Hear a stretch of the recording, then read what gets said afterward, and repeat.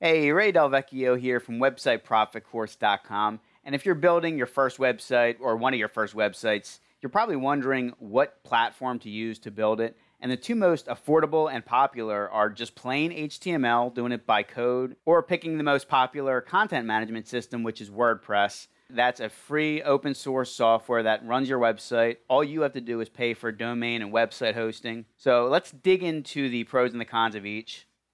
Now, there's a lot of reasons you would use HTML, and the number one reason is that if you want to understand how websites operate, HTML is the language that you need to learn. That's the raw source code of all websites. Regardless of whatever platform is generating the website page, the output of that is always going to be an HTML page that links up CSS, which is the design of the website, and then JavaScript, which gives you the interactivity. So it's very powerful to understand how everything operates, because then when you start using platforms, you can look at the source code that's generated and understand how it's doing it and what's going on behind the scenes. And then if you need to customize it, it's a lot easier. My favorite site by far to learn HTML is w3schools.com. So I'll throw a link to that in the description below. So if you're kind of a tech geek or a computer person, this might interest you. I would highly recommend you at least spend a day or two and look into HTML, how the basics of it work. Of course, there's no database with plain HTML. It's just HTML files that you upload to your web server. So because of that, it's a lot faster. And this is the main advantage, that there's almost no way to get faster websites than if you're just doing plain HTML. Now, obviously, if you have a complicated application, there's almost no way to do it without a database. So a lot really depends on the type of website that you're building. So that means that HTML is best for simple, informational kind of websites. If you're just building a one-page website, any platform like Squarespace or WordPress might be overkill for that. Now, I dug into my projects folder, which I've been collecting since, I think, 2008, 2009. This is one of them. I didn't do any customizations. This is just an HTML framework that gives you all the pre-built styles. It's called HTML Kickstart. And if you look at the date here, I downloaded this in April of 2012. So let's take a look at that. And this is a blank page here. You can see that you got to add the Kickstart elements to see the magic happen.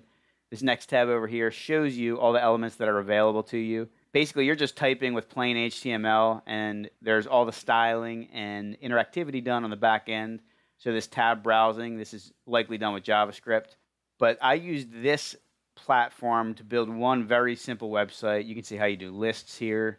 You got menus, tables, and if we scroll down, they have even cooler things like these icons. This is kind of the beauty and the hard part about the web, is that there's thousands of these options that you can choose to build your website that it's so overwhelming. And then at some point, I realized that if you were going to build a website that has multiple pages and one that needs a blog, it's kind of impossible to do that with HTML. I mean, it is possible, but it's such a pain to write blog posts with a code editor. WordPress is way easier to manage a website that has dozens or hundreds or maybe even thousands of posts and pages. That's where the database comes in. One common question that I hear from people that come from code is, if I create an about page on WordPress, where is that HTML file on the web server? And it doesn't work that way. With WordPress, you have templates. The templates generate a wide array of pages, and all the page content is stored in the database. So you have a database entry for your about page, and you have a template which runs your about page along with a bunch of other pages, and that's what generates the HTML on the front end. And the power of that is that you have a lot more design flexibility when it comes to themes. You can switch out your themes, and in essence, that's kind of like changing different templates and CSS files. So you're going to get a different design, but all your content stays within the database. So that is completely separated from your themes. And kind of like that Kickstart library that we just saw, WordPress is also open source. Now, WordPress adds a different level. Because you have a database, you need to access that database with code, and they use PHP. I know that Facebook was originally built with PHP. I don't know if they've switched it over in the last couple of years. But PHP is a powerful scripting language. All themes and plugins are built with PHP along with CSS and JavaScript files.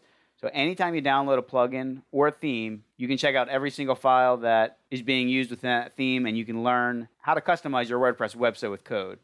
Ultimately, you got to figure out which is the best for your scenario. I always vote for WordPress nowadays, even though I'm a code guy. And the reason for that is you have to make this trade-off between optimization versus ease of use.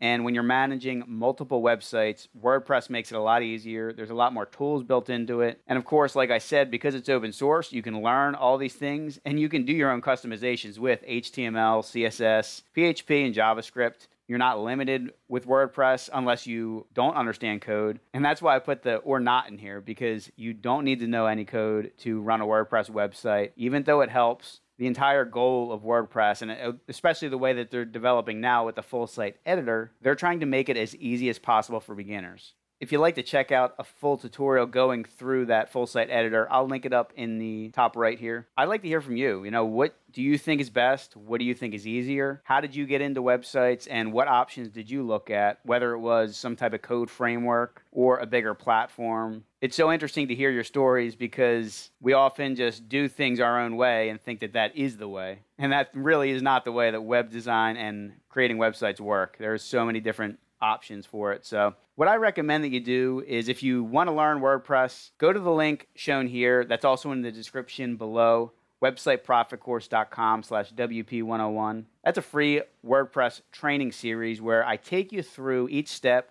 I go a little bit more in depth into the back end of WordPress, the files that are installed, how the templates work, along with a tour of your admin area and how you manage your website.